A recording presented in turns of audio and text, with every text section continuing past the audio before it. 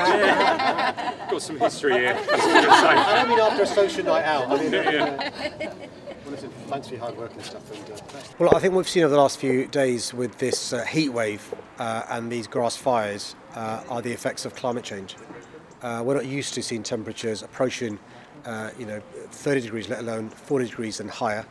As a consequence, we saw grass, where there's no been rain for the month, catching fire quickly and easily. It's almost like hay, it's tinder, it spreads really fast because of the wind. And because in London many of our homes and properties impinge grass, we've seen properties being destroyed. Our fire service done an amazing job, and I'm here today to thank our brave firefighters for the job they've done. I think by a combination of their hard work, but also the great citizenship of Londoners going to warn their neighbours to allow them to leave their homes and places of work. Nobody lost their lives, thankfully, because of the fires. No serious injuries, although 16 firefighters were injured.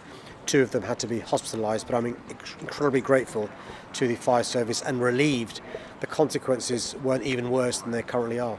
I think the reality is us as a city can't cope with the consequences of climate change unless we get more investment in our city to adapt, to become more resilient.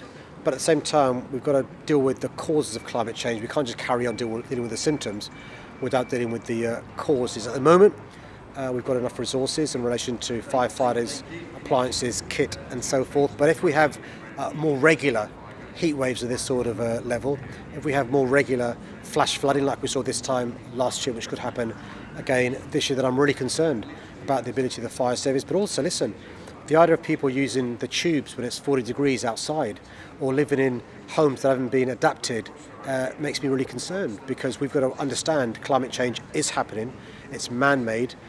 We've got to take steps to deal with the symptoms, the consequences, but also stop it getting worse by dealing with the causes. I think the word I'd use is unprecedented.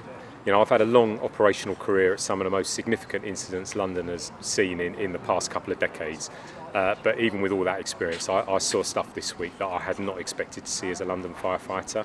So we took over 2,500 calls on Tuesday. We attended 1,146 fire incidents. That is the busiest day the London Fire Brigade has had since the Second World War. Well, any service of any size is going to be stretched in the face of those sort of extreme firefighting conditions. We had multiple very, very large incidents running. But actually, I think that the crews and officers of the London Fire Brigade have done London proud. I think their effort was immense. I think that courage and that endeavour meant we didn't see a loss of life, despite the tragic loss of property. So whilst we were stretched, I think that the London Fire Brigade actually did admirably on that day to ensure that Londoners were kept as safe as they possibly could.